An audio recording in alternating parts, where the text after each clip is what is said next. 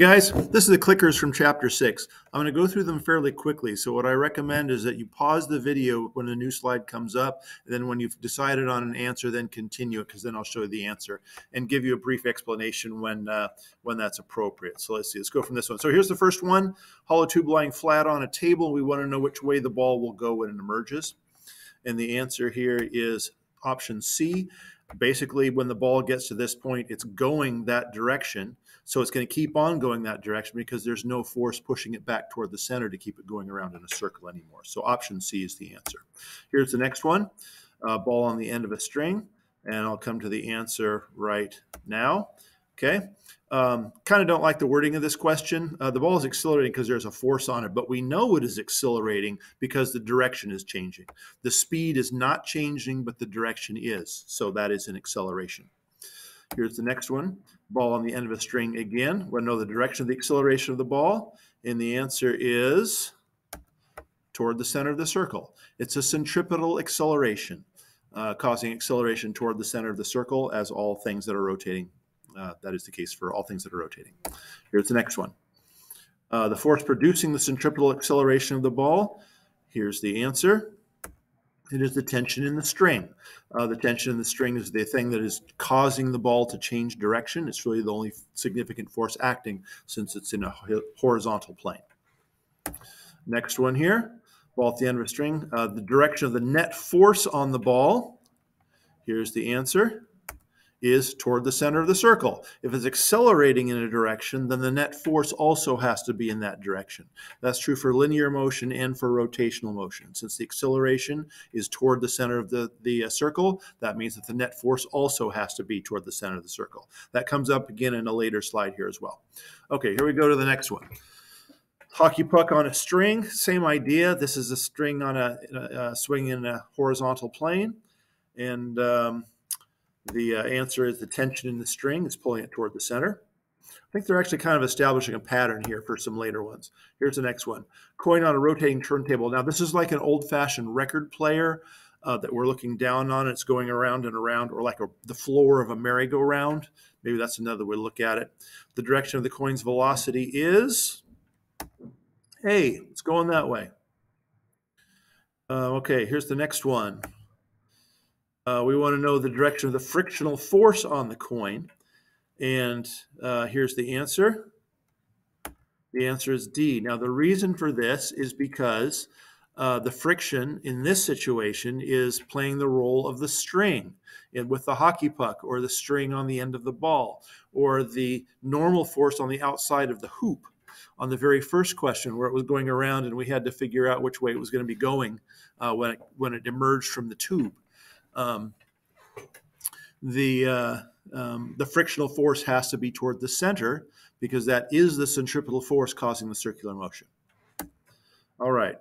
If the frictional force disappeared, it will go in direction A, because it's just like if we cut the string, then the ball is going to continue on in this direction. In this case, it's a coin, but since it's moving in this direction at this moment, if the force is removed from it, it's going to keep on going in that direction pretty much forever, because that's first law. So direction A is the answer.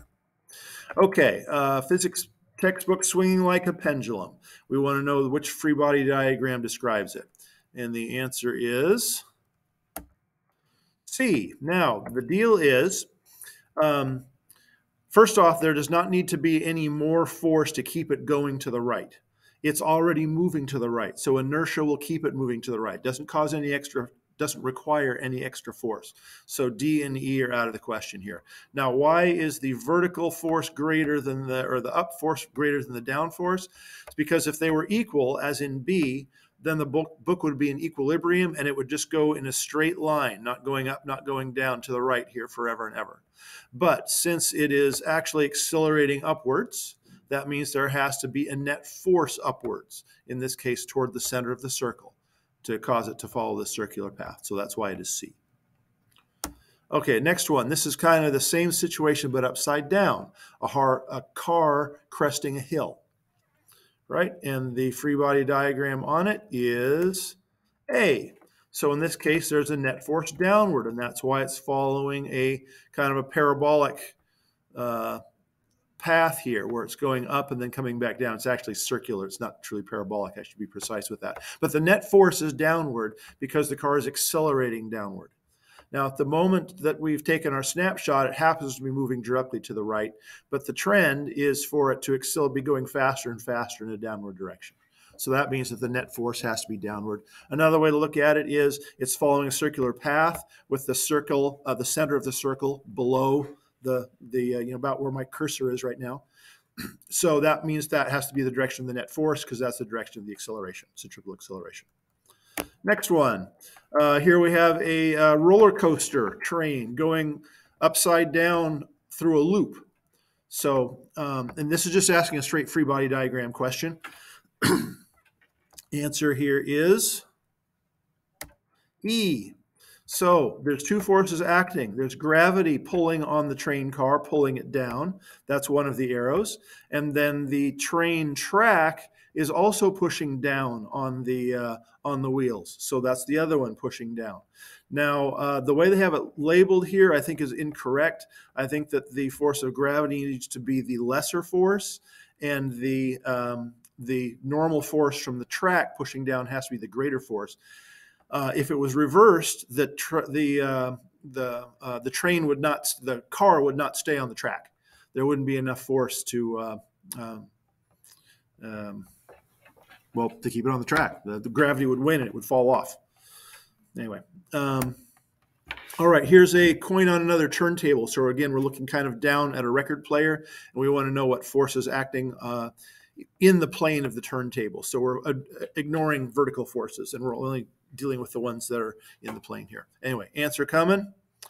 And it's this one, friction. Again, this is the same thing as before. The static friction has to be pointing toward the center of the turntable to produce the centripetal force that keeps the thing going in a circular path.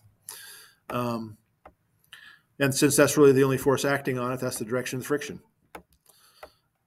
Centripetal force is not a type of force, it's just a direction of force. And there is no kinetic friction because there's no relative motion between the coin and the turntable. But there has to be some force, because if there was no force, then the coin would just be going in a straight line. It wouldn't be following a circular path. Next one. This is kind of a bogus one. It turns out to be C here, and you have to pay attention to what direction R is. So it's kind of a rinky-dink question. We'll move on. Free body diagram for a car going around a banked turn.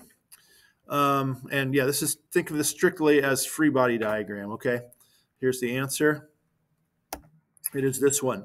So I'm going to go back to the previous one to show, but okay, gravity always acts straight down, so that is the downward component here. Normal force is always perpendicular to the surface that produces it, so that's this one here. And friction is always parallel to the surface that is encountering it, so it has to be aligned with the tilted road here. Now, when we put them all together and add them all together, we get a net force, which is going straight sideways toward the center of the circle. So the sum of all of those forces is a centripetal force that keeps it going toward the center of the circle. Okay, force on planet Y on planet X is what portion of the magnitude of X on Y. So Y pulls on X. How much force does X pull on Y? Hopefully you recognize this as a third law question. If one object is exerting a force on another object, the other object is exerting the same force on the original object. Always, always. You will see this question on your AP exam. Probably won't look like this, but it will be there. Okay, now this is more about gravity. So this is an application, hint, hint, this is an application of the inverse square relationship. So we are doubling the distance between the two asteroids, and we want to know what happens to the force of gravity between them. For this one, you want to use Newton's law of gravity. Force of gravity equals big G times M1 times M2, whole thing divided by R squared. It's on the AP gouge. That's one you use. Answer is 250,000 newtons, 1/4 of the force. Double the distance, keep everything else the same. If you double the distance, you'll get 1/4 of the force. If you triple the distance, you'll get 1/9 the force. If you make it 5 times the distance, you'll get excuse me, 1/25 the force. Inverse square function. Here's the next one. Now we're changing two things. So we're doubling the mass of one of them, and we are also doubling the radius.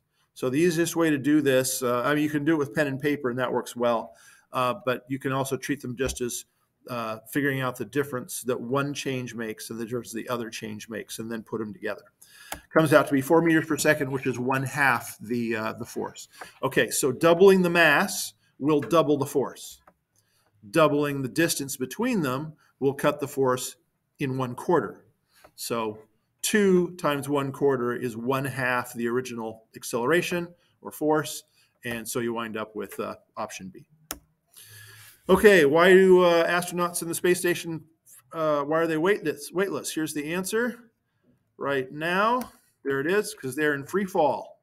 Okay, please don't make the mistake that there's no gravity in outer space, or that it is very, very small. It's actually very close to the surface of the Earth, so it's over 90% of what it is here on the surface, but they're just in free fall. So please remember that one. Let's see, and 2 satellites in circular orbits with the same radius, which has the higher speed. Here we come to the answer. Right, they both have the same speed, and this is because all objects fall at the same rate.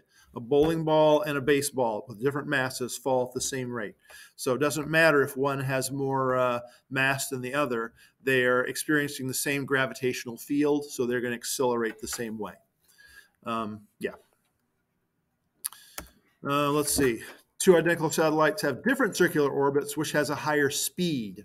Okay, the one in the higher orbit or the one in the lower orbit. Here's the answer. It is the one in the lower orbit because it has more gravity. So it's going to experience a higher acceleration. So it's going to accelerate around the Earth more quickly, and it's just going to have to go faster so it can keep on missing the Earth. As you know, an object in orbit is falling. It's just going sideways so fast that it keeps on missing. And since the force on it is high, it's going to fall pretty fast, so it has to be going fast to keep missing the Earth. So smaller orbit has a higher speed. Another way to look at this is that the one in the higher orbit has been thrown higher, so it's going slower. And then as it starts falling back down again, it goes faster and faster. So when it descends to a lower orbit, it will be going faster. That's another way to look at it. And if it somehow rises to a higher orbit, it will be slowing down up there. Okay, let's see. 60-kilogram person stands on a variety of planets. We want to know where their weight is greatest. And here's the answer. There it is. The reason is because the mass and the radius are increasing at the same rate. But inverse square law comes into play for the increase in radius, but not for the increase in mass. So for example, in this one, twice the mass, that's going to be twice the gravity, but twice the radius is 1/4 the gravity. So the difference in radius is going to have a larger effect than the difference in mass.